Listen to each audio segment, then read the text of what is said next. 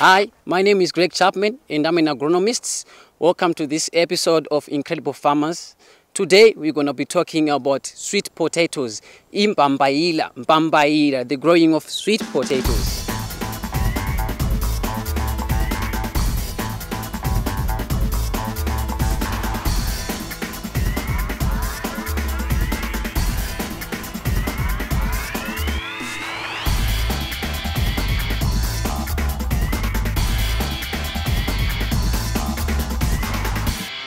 So let's assume that you want to plant 1 hectare of sweet potatoes. For that space, you're gonna need 33,000 to 44,000 sweet potato vines. So for you to be able to achieve that much planting material, it is wise for you to have your own seed bed. The advantages of having a seed bed is that it reduces your input costs. Your seed bed should be 1 meter wide and 20 meters long.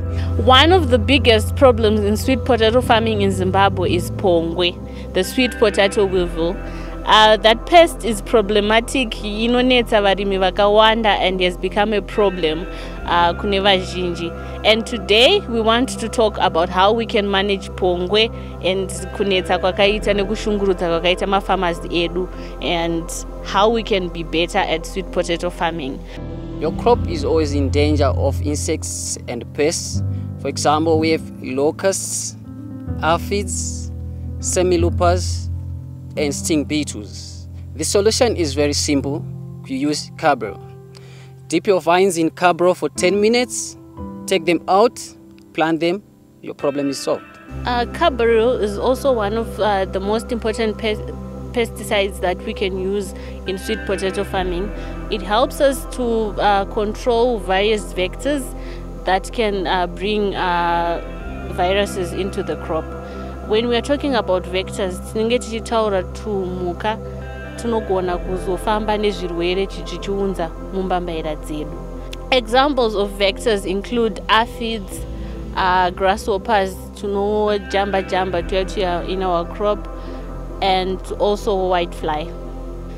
These vectors carry different viruses into our crop, and we can avoid this by spraying carbaryl once every 2 weeks in our crop until we have reached the maturity level.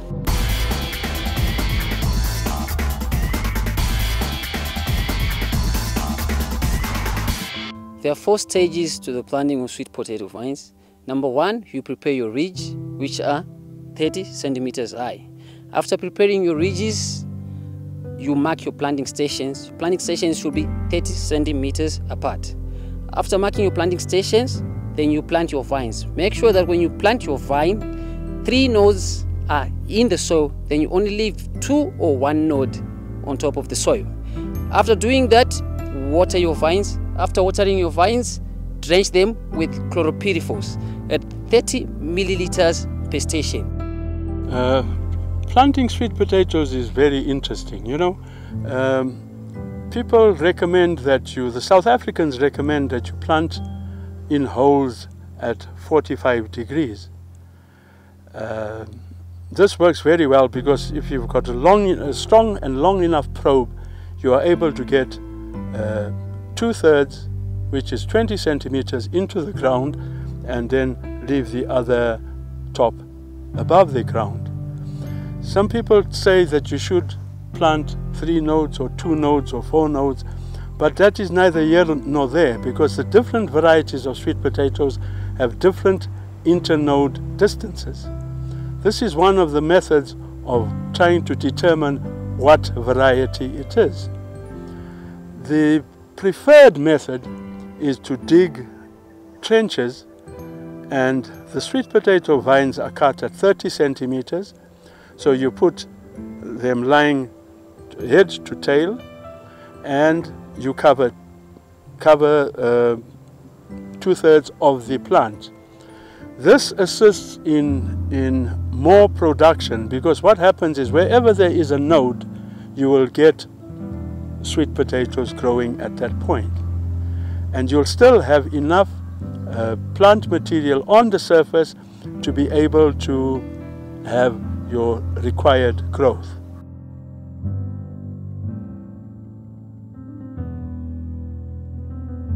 So moving on to the soil types and the climatic conditions that are perfect for sweet potato production.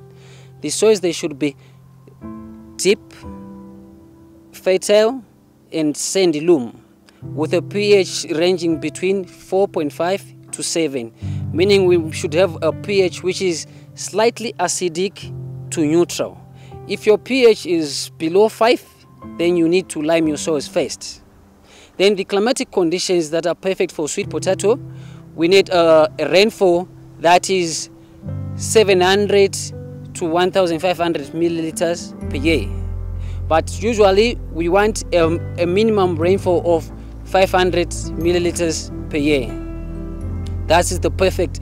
Then one blunder that farmers do, because they are told that sweet potatoes are drought tolerant, they tend not to take care of them in terms of watering. But actually sweet potatoes, they require a minimum of 500 milliliters to grow well. So when you know that you're in a region that doesn't reach 500 milliliters, you should supplement your rainfall with irrigation.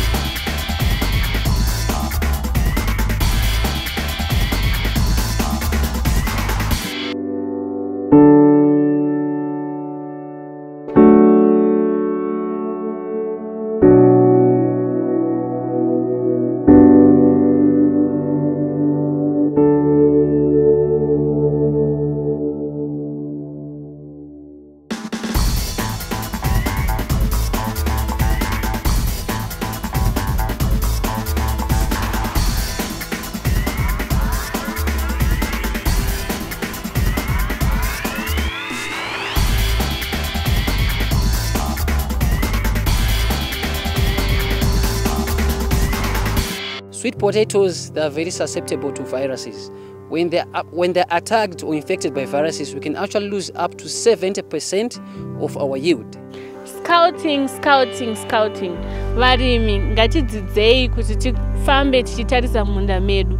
Kana tichitaura nyaya yescouting, tinogona kuienzanisa nemasoja mukati menyika ino yeZimbabwe. Masoja ndiwo anotichengetedza zuva nezuva. Varare vatori nemashifts ekutitenderera vachitarisa vachiona kuti takachengetedzeka here, hapana vaipi vangada kupinda here kuti vatikanganise. Ndizvo zvakafanana newe murimi, uri musoja wemunda wako. Saka tinotokurudzira kuti iwe pfeka kombati yako upinde mumunda, utarise kuti hapana here zviri kuda kurwisa munda wako, hapana mapests nemadiseases ari kuda kupinda, nekuti zviro zvatangotaura zvakafanana nemasoja, mukakurumbidza kuona vari kuda kukurwisai, munoitawo action nguva iripo. Newewo murimi ukakurumbidza kuona mapests and diseases, unowana nguva yekumacontroller. Crops don't have an immune system. Zvasiyana nemunhu akarwara anogona kupiwa mushonga and they can recover better.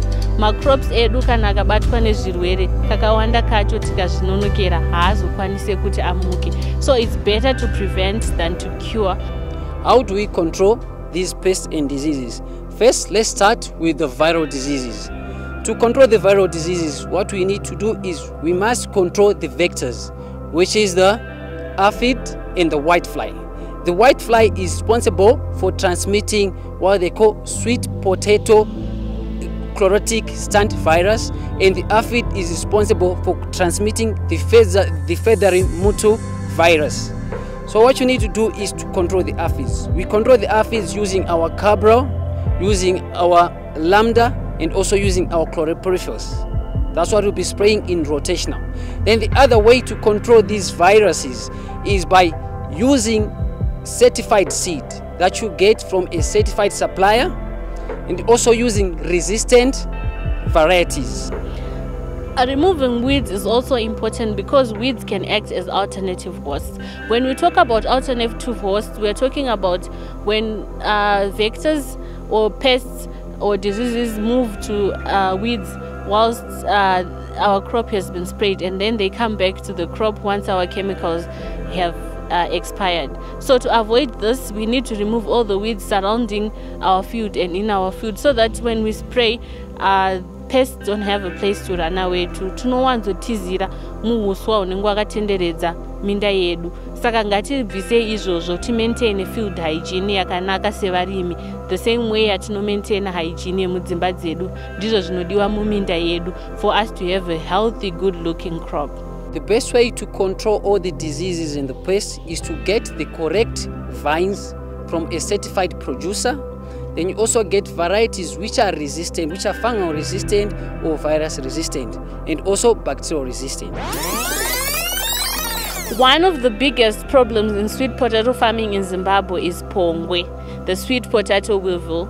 That pest is problematic, inonetsa varimi vakawanda, and has become a problem kune vazhinji. And today we want to talk about how we can manage pongwe and kunetsa kwakaita nekushungurudza kwakaita mafarmers edu. Pongwe, the sweet potato weevil, ndiyo pachishona zvandiri kutaura inozikanwa vazhinji kuti pongwe. Sweet potato weevil, most haven't seen it or come across it, but have seen the damage. Patinodya kana kubika mbambaira dzedu, tinoona dzine maburi mukati, and patinodzisa mupoto dzinogona kuspoila dzimwe dzototanga kuvava. Ndiyo effect ya pongwe iyoyo vazhinji ndo pavanoizivira. But pakuitarisa pongwe yakafanana nechipfukuto chemuchibage chiya. They are both in the weevil family. To control pongwe using chemicals, there are popular chemicals that are used. These include lambda, chlorpyrifos, and imidacloprid. I will start with lambda. Lambda is sprayed prior to planting. Inotibatsirawo kudzinga pongwe. And then imidacloprid is used to soak the cuttings maybe for 5 to 10 minutes in water mixed with imidacloprid before we put the cuttings in the holes. We also spray, on top of lambda, we also spray chlorpyrifos in the holes, and then a day after planting again, we come back with chlorpyrifos to spray to prevent the entrance of the sweet potato weevil.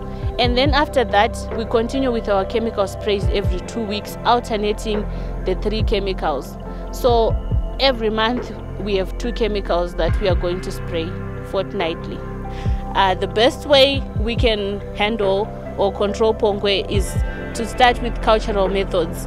The way that we are going to handle our fields, the way we are going to grow our crops and our ridges, and how we are going to cover them as the crop grows is one of the best ways. Covering all gaps and cracks in your field will avoid the sweet potato weevil in getting in and laying eggs.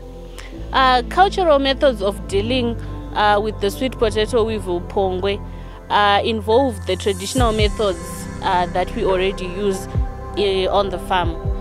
One of the most things to note is dry soils are easy for the sweet potato weevil to get through and lay its eggs.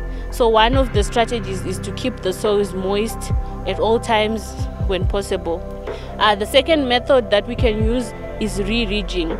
Re-ridging also helps to cover cracks in the soils and prevent the sweet potato weevil from entering. This should be done frequently to avoid the soils from drying up and cracking up on top of the moisture. Also, it is important to keep the area around the fields clear of weeds. This is also important in cultural management of the sweet potato weevil, and not create any areas where the weevils can hide and later get into our field. So field hygiene is important.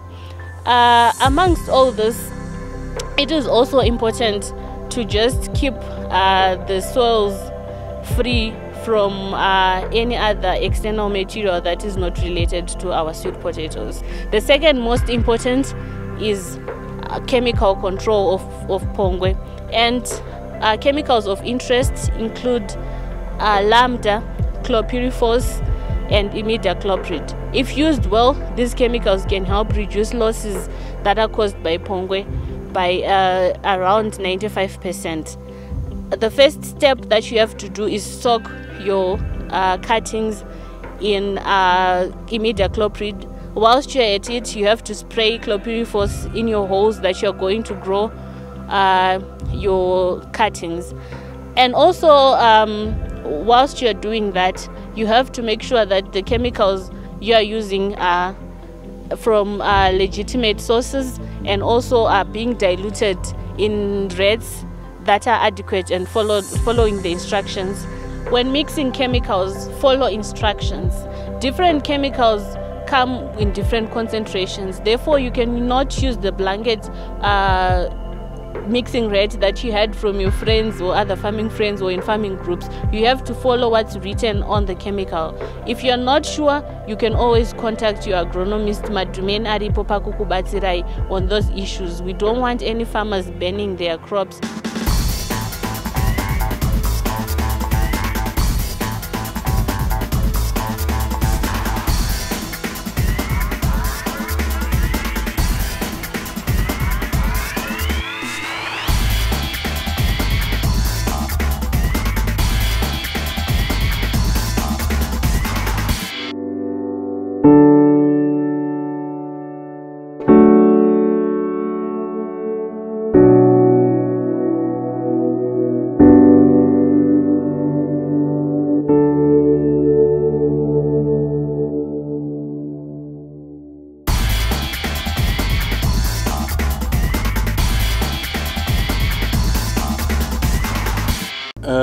Well, the common mistake people get into when they do sweet potatoes is that they think it's just an easy crop. It's a substitute for bread and mealie meal, you know. But it's a very difficult crop to grow properly, you know. People ask me what yields they are going to get from planting sweet potato, and I ask them how long is a piece of string. Because it all depends on how much input you put into it and how well you have planted it. Then one blunder that farmers do, because they are told that sweet potatoes are drought tolerant, they tend not to take care of them in terms of watering. But actually sweet potatoes, they require a minimum of 500 milliliters to grow well. So when you know that you're in a region that doesn't reach 500 milliliters, supplement your rainfall with irrigation. Sweet potatoes, they are not all drought resistant. You might find one or two varieties that will handle the drought very well, but without water you have a great problem. We had a problem with our field where we planted 20,000 vines. Soon after we planted the vines, our boreholes, solar panels were vandalized.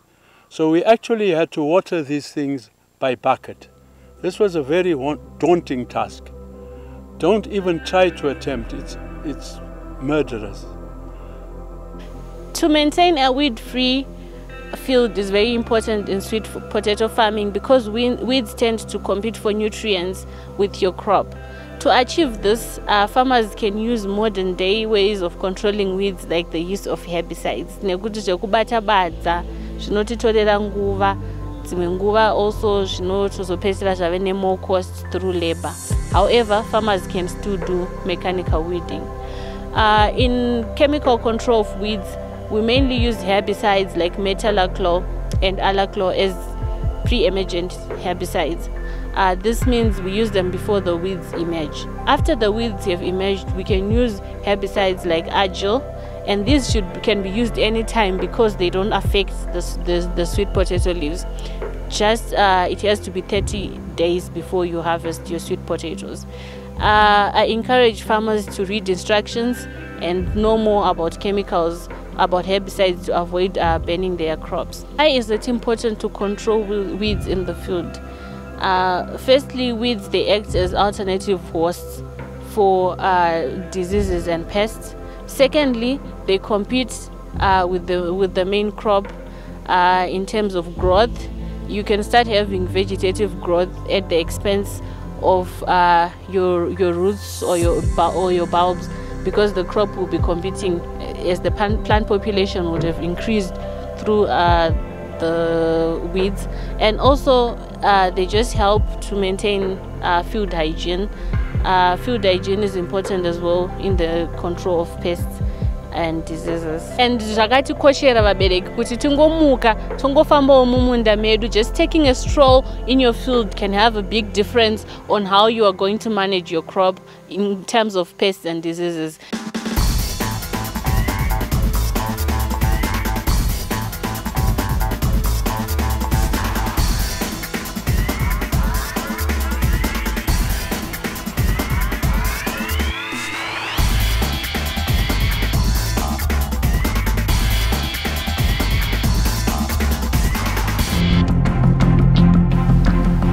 My name is Dr. Jacob Gusha. I'm an animal scientist, and we are here at Nyaga Sit Piggery, which is being managed by Miss Letwina Nyagano. We are here to do a series of lectures or series which we aim to try and stimulate the Zimbabwean community, young and old, to start this project, Kurima Nguruve, Kurima Mari.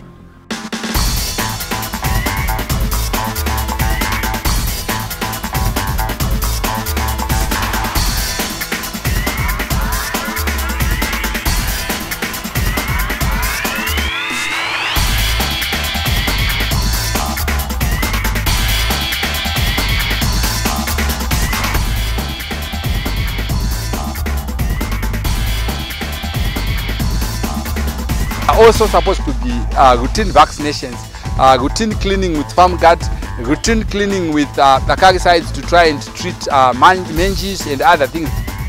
You need to make sure that you don't venture into this production blindly.